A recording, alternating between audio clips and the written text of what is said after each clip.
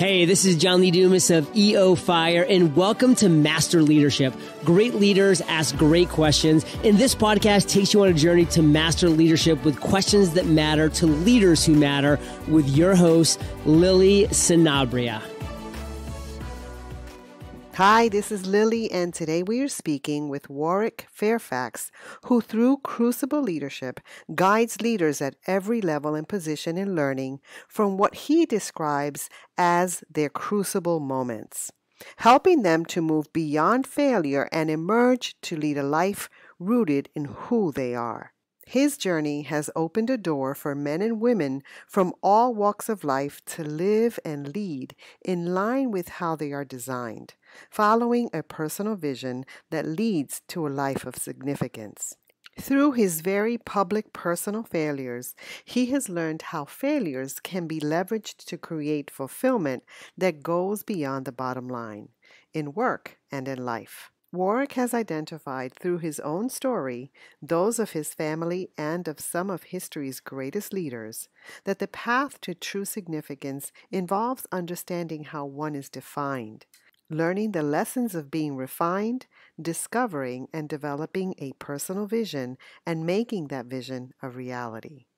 The journey will not look alike for any two people, but the destination can be the same for anyone willing to muster the humility, transparency, and faith to take it. Welcome, Warwick Fairfax. How are you? I am very well, Lily, and thanks so much for having me on. We're excited to have you on our podcast. Are you ready to pour into our listeners? Absolutely. Perfect. Okay, so Warwick, can you tell us a bit about your path to leadership and what you're doing now? So I grew up in Australia in a large family media business that was founded 150 years ago by an ancestor of mine. At its height, it had the equivalent in Australia of the New York Times, Washington Post, Wall Street Journal, as well as TV, radio, magazines. And I was looked upon as the heir apparent. So I launched a big takeover, which will probably come up later. It was about 2.25 billion Australian, which is about 1.5 billion plus US. Wanting to change management and bring it back to the ideals of the founder, and went wrong from day one.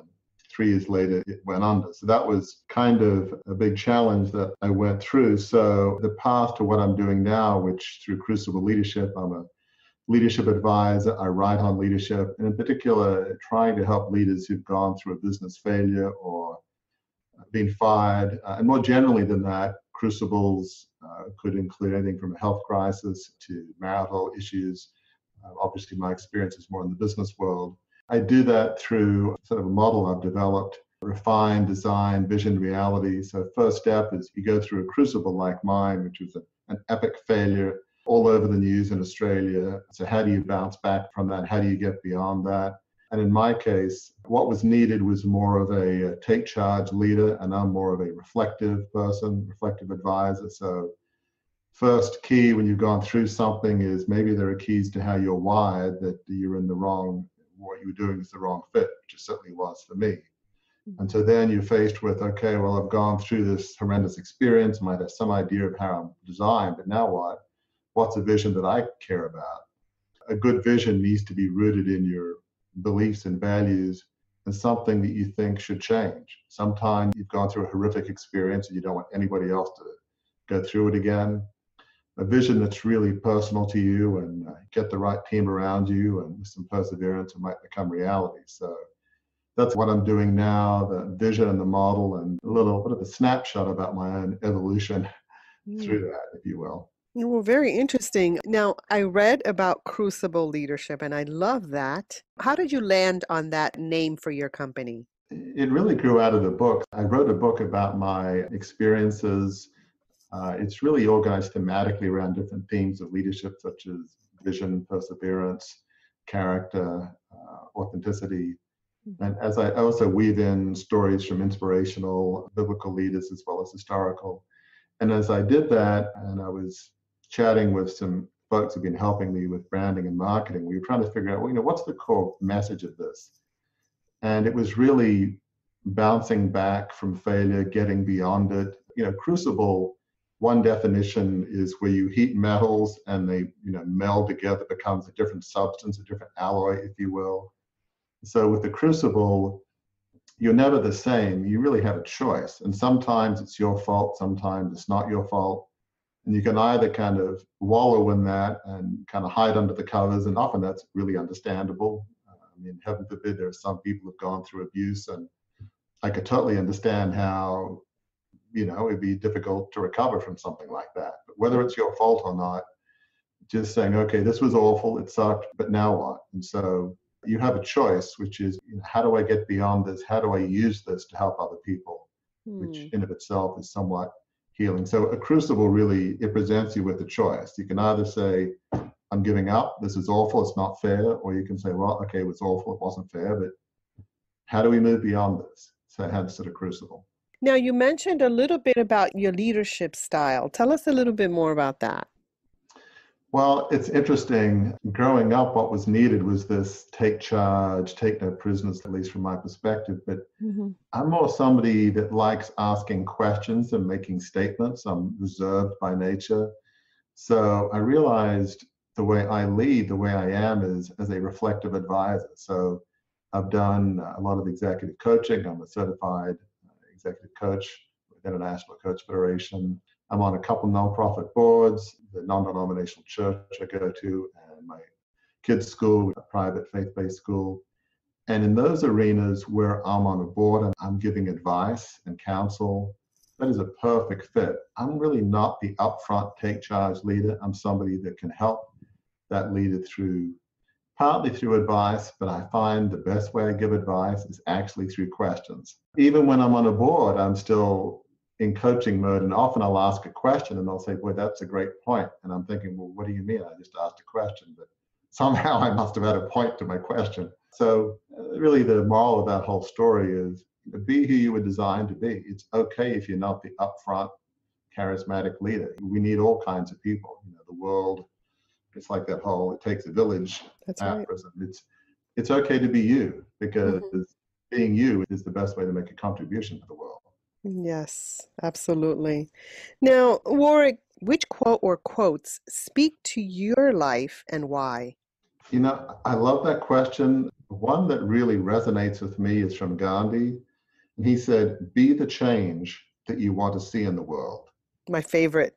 Yeah, I mean, there's a lot of good quotes, but it's hard to get past that. And obviously, as you know, what I love about Gandhi is he really lived his credo. He was campaigning for independence from India, from Britain. He lived a very humble lifestyle, practiced and preached nonviolence, and he held no title or position. And sadly, he died because of an assassin in 1948. And India's first Prime Minister, Nehru, called him the father of the nation. And he also said of him, more than his words, his life was his message. But he had no title, he wasn't Prime Minister, no position, but yet he was the primary factor behind India becoming independent, and all of India loved him. So it's really an embodiment and a message to all of us. And in my own very small way, I try and live what I believe about Crucible Leadership and being authentic. And it's not easy to live your message. I write a lot of blogs and social media, and as I'm reading them, I'm thinking, okay, do I do everything I'm advocating? And truth be told, I try, but I'm not at 100%. That's why it was so effective. He lived his message. Yeah, that's one of my favorite quotes, and it's challenging us to walk the talk. And if you have that vision, then we need to be that change. I love it. Thank you so much for that. Now, as a reflective advisor, what's the best advice you've ever received? That is challenging because good advice is not easy. I mean, I've had people try to tell me what to do at various times in my life, which I found very unhelpful. So to me, a better way of advising is asking somebody good questions. So in my arena of vision, what's a vision that you're passionate about? How does that tie to who you are? And the way I approach it, it's got nothing to do with me telling somebody what to do. It's helping them get in touch with what they want to do and who they want to be. That's really what it's about. And so I wished back when I was doing my takeover late 1987 at age 26, I wish somebody had asked me, are you doing this to fulfill your vision, or is it to make your parents happy? Are you cut out for this position? To what degree does this all match up? But truth be told, even if somebody asked me all the questions I wish somebody had, I was young, idealistic, and stubborn, and there's a pretty good chance I wouldn't listen. Sometimes Right. you've got to go through a few roadblocks and crashes in life before you're going to listen. So, true for many of us. Often we get good advice by our role models and how they've lived their lives. I think of my dad back in 1976 when I was 15. He was chairman of the family media company. He was thrown off as chairman by some very close family members. And at the time, I felt that was so wrong. It was devastating to him, it was devastating to me. But I remember he said, while I think this is wrong, I'm going to forgive them because from his perspective, that's what God wants us to do is to forgive. And I Mhm. wouldn't say he did it perfectly, but just that example of no matter what happens, we are called to forgive. Yes, there was advice in there, but the way he lived his life was his advice. And I've never forgotten that. And to the degree possible, tried to live it. I know that I tend to take advice from people that walk the talk. It's the example that people set that makes a difference. Right. Because if somebody's giving you advice and they're not living Right. why should I listen to you? I mean, you That's have right. no credibility. No credibility. So, Warwick, what does it mean to you to have a good team, and how do you build and sustain one? Well, the key to implementing vision is to create a team. And for many leaders, especially visionary leaders, it's so tough. The image I think of is Michelangelo's statue of David. Imagine for many leaders, we think our vision is kind of like that. Sounds a bit arrogant, but visionaries are in love with their vision to a degree. And what you have to do is give the hammer and chisel to your team, saying, okay, I'd love your contribution. And from my way of thinking, if it's 80% of your vision and it gets 100% buy-in, isn't it better than 100% of your vision and zero buy-in?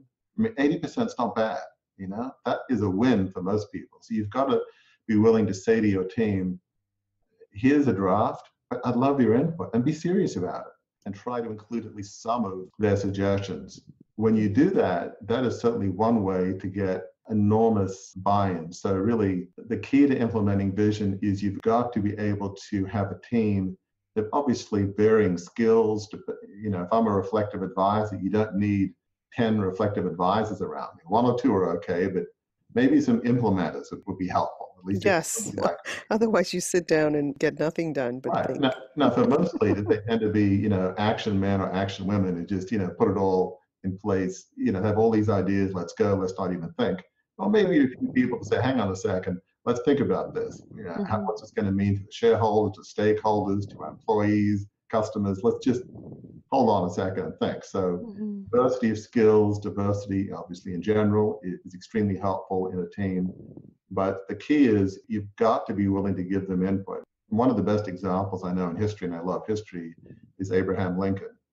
He had a team that originally thought he was an idiot, this country bumpkin from Illinois, which is back then was thought of as out west. And they had no respect for him. They were far better educated and better pedigree, if you will. But in Lincoln's second inaugural address, where he talks about with malice towards none and charity to all, one of the greatest statements in American history or beyond, he actually said to his cabinet, I've written this draft, but I'd love your input. Can you imagine giving input to that? I don't think we'll ever know the details of exactly how that happened, but he really lived that concept. And it was no wonder that his team was so united behind him. But that's really what it takes. Right. And the team that he selected were people that were politically against him. Exactly. Yes, they were his rivals for the Right. Republican nomination. They all believed the wrong man had been selected. How Right. could this guy be president when we're far more qualified? They were, governors and senators. He was not. I could understand if most of us were them, they'd say, well, clearly the wrong person's been selected. Right. So, Warwick, you've spoken about a challenge early on. Is there anything else you'd like to share about how it's shaped your life?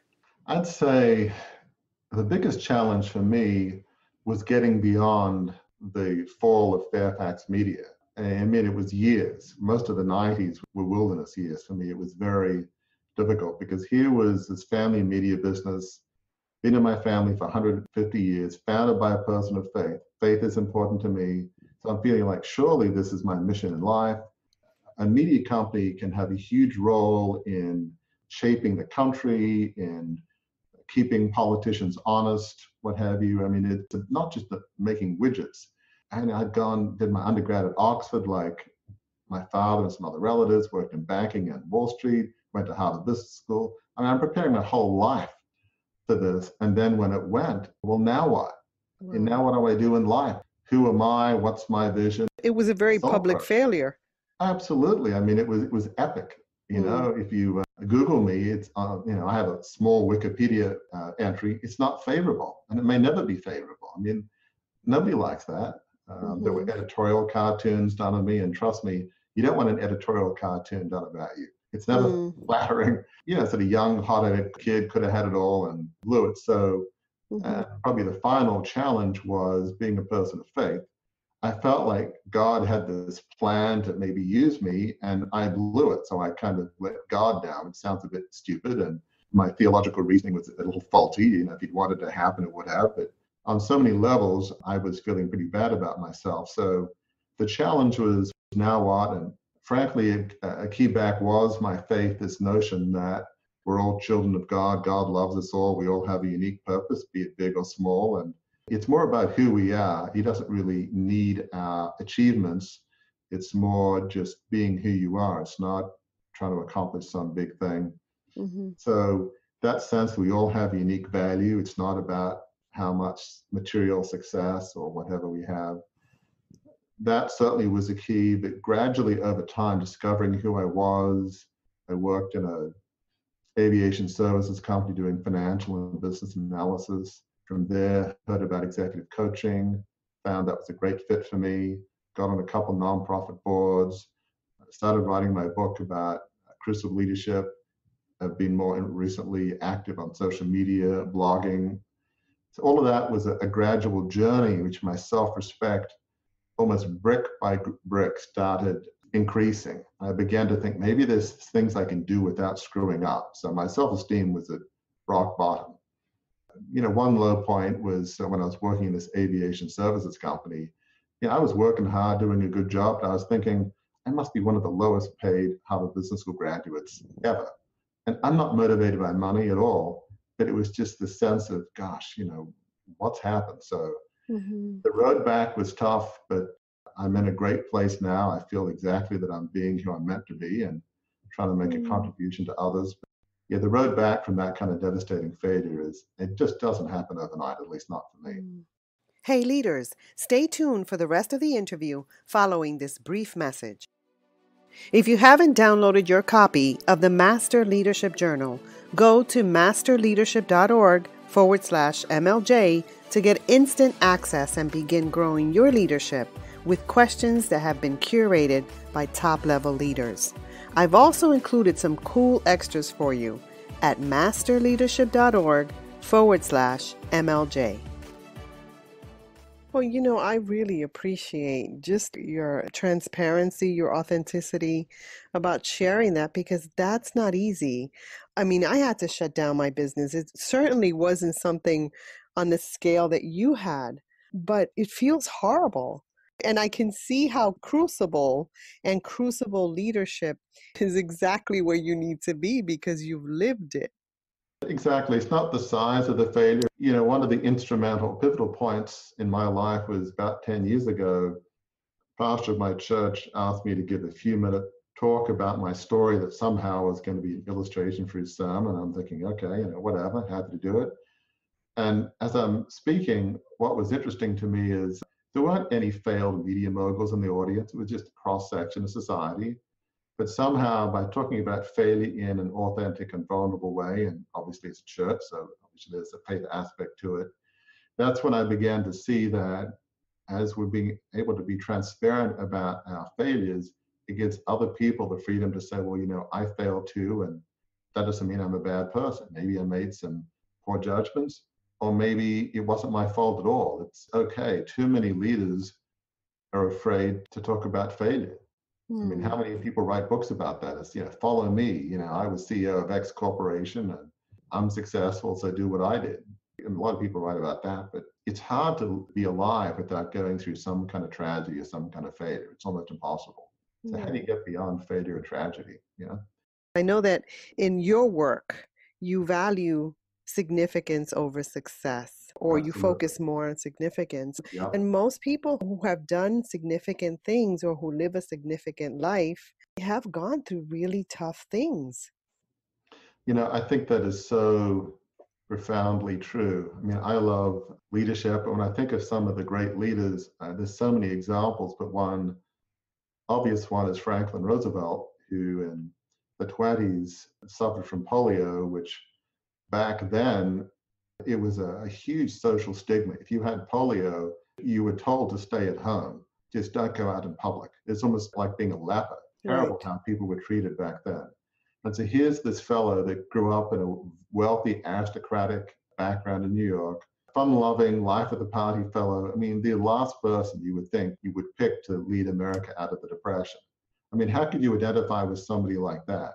But Mm. somehow polio and the road back, it changed him. It gave him an empathy for common men and women, the average person, that he didn't have before. I mean, he wouldn't have been who he was without the tragedy that he went through. It made the man that he was. So that's a great example of how his crucible, it fundamentally changed him, made him the great leader that he was.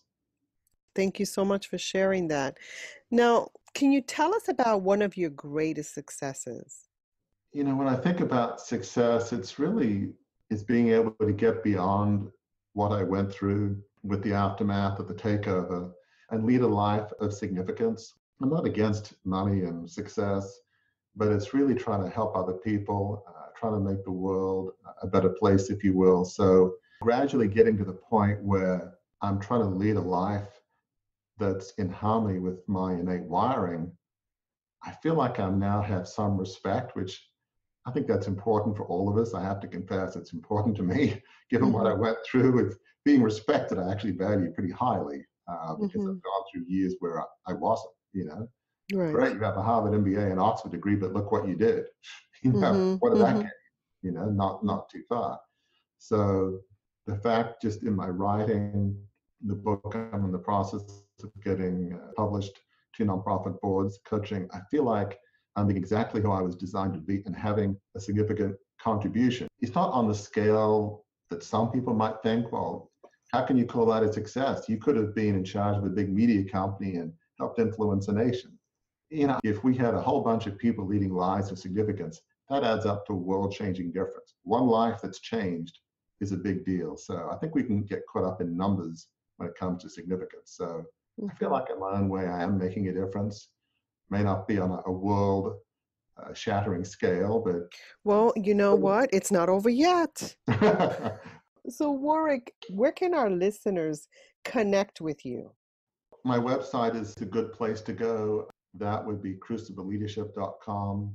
I'm active on social media, Facebook, LinkedIn. You can subscribe to my blogs. The other way that you could learn more about Crucible Leadership and the model I've been talking about, Refine, Design, Vision, Reality, is there's a workbook on the front page of the website which you can download and begin to try to figure out, well, what does this mean for me? That'd be a good place, crucibleleadership.com, where there's a number of resources and they can learn more about. Perfect. Thank you. Now, many leaders describe themselves as lifelong learners. What does that mean to you, and what are you learning now? For me, I think we always need to grow. While I have my own model of crucible leadership and leading a life of significance, it's not wanting to settle, wanting to go for more. I value humility, but putting your gifts under a bushel and feeling like, okay, who am I to succeed? That whole philosophy by Marianne Williamson. A lot of great thinking about this. And you might say, who am I to do this? She would say, well, who am I not? The Mm-hmm. world needs people who want to dream. So I try to live that way. Authenticity and humility is a huge deal for me, but with Crucible Leadership, what I write about, I continue to try to expand it, to talk about different things. Originally, I read a lot about organizational leadership, but more recently, I've been talking about forgiveness. How do you forgive yourself, which is Mm-hmm. a big deal for me. That's one of the things I've tried to learn over the years for what I did. Somebody by nature, if there's a problem in the world, I assume it's my fault. I'm a bit like that. Mm-hmm. So forgiving myself is really Mm-hmm. tough. And then you got to forgive others. They typically could care less if they've done something bad to you. They don't care. usually. But the reason it's helpful to forgive others is because you deserve it. I mean, how do we live on with resentment? So I try to continually live what I preach, if you will, about Crucible Leadership. I love reading about history and other leaders. So we always have to keep learning about others and about ourselves. There's always things about ourselves that we don't like, or maybe comes up out of relationships with our loved ones. And gosh, I need to improve in this area. Not just about intellectual learning, it's about relational learning of who we are. Right. So Right. it's a big question, but Great, thank you. Now, here's another big question. If there were something you could change in education, what would that be? well, I'm on the board of my kids' school, which is a faith-based school. And what I don't like about education is it's very didactic. You just have a teacher up there, and in high school, they will do a lot of lecturing. And maybe you fill out notes and workbooks. And yes, there's a place for lecturing, but there's not enough discussion. I know one of the things that I valued at Oxford was the whole educational system is based on the tutorial. So typically you'll have one professor to two students, and I did politics, philosophy, and economics. So certainly in that kind of area, if you're writing something about political philosophy or some political system somewhere, you would read out your essay, you would then discuss it, and your professor would ask you these mind-numbingly tough questions. And because they're very smart and they're experts in their field, obviously that makes the questions very good. So to me, if there was more discussion, you want to train young people to have opinions, but be able to dialogue, debate, learn from each other. I realize that requires a very talented teacher. It's more difficult to be able to lead a discussion than it is just to read lecture notes, but we want our teachers not just to know stuff, but to be able to conduct as an orchestra, if you will, being able to orchestrate a discussion. That, to me, would revolutionize education if we did more of that. That sounds like a lot of fun, too. I think so. I think the right kind of teacher would love doing that. All right, thank you so much for that. Now, you have a lot of responsibilities. What do you do on a daily basis to set your mind? Well, I think it partly depends on the framework you come from. For me, as a person of faith, I try to do daily scripture reading and reflection.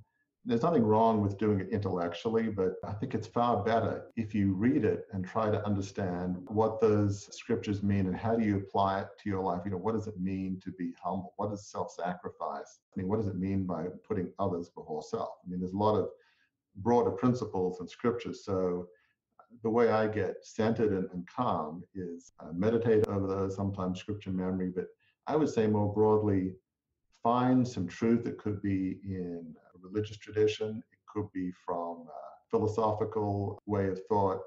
Find something you believe in, that's who you are, and just read it, meditate on it, and think, okay, what can I do today that would keep my life in harmony with that which I believe? It's a very useful thing to do. Thank you so much for that. Now, if you were to go back in time, what advice would you give the younger you about leadership? I would say leadership comes in many forms. We often think of the leader as having to be an upfront, charismatic, maybe take no prisoners kind of leader like we see on TV or in politics, or a lot of examples of bad leaders. But I would say you don't have to be like that. It's okay to be introverted. You always tend to think of great leaders being extroverted, which is not true. There's plenty of good leaders that are introverted. Be who you are. Find your own leadership voice. It doesn't have to be like everybody else's.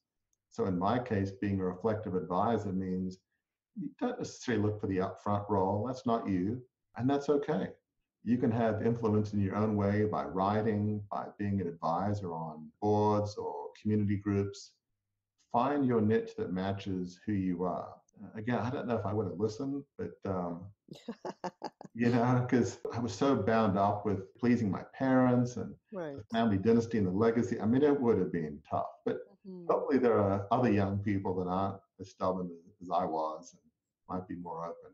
That's why I have this question in here. All right. So is there anything else you'd like to share with our listeners? I would say, especially for younger folks, be who you are. I'm not against respecting parents, don't get me wrong, but there used to be, in a former era, you can do anything you want to, so long as it's a doctor, lawyer, that kind of thing. I mean, nothing wrong with being in those professions, but be who you are. Find your own vision. Find your own path. It's not about what other people tell you you should do and be.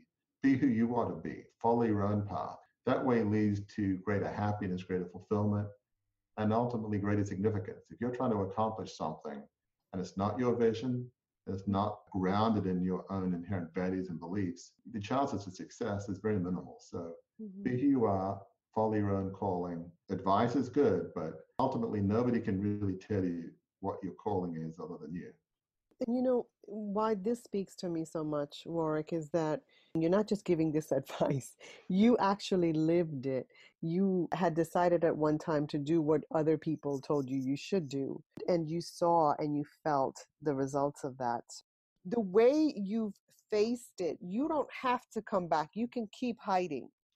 The Right. fact that you're out and about says a lot about your faith, and it says a lot about the kind of person and man you are. You were able to also create this Crucible Leadership path. So I want to commend you for that. Thank you so much for being on the podcast, for adding value to me and to our listeners. Well, thank you, Lily, for having me on, and thank you for the work that you're doing with leadership. It's a great discussion about what leadership is. It's a great mission, so thank you for what you're doing. All right. Well, have a great evening. You too. Thank you. Bye-bye. Hello, leaders. In closing, here's a quick message. Coaching is the art of influence that underpins leadership in the 21st century. It is the very thing that can get you from being stuck to being extraordinary. So go to masterleadership.org and sign up to get a free coaching session. Until next time, continue to ignite that leader in you.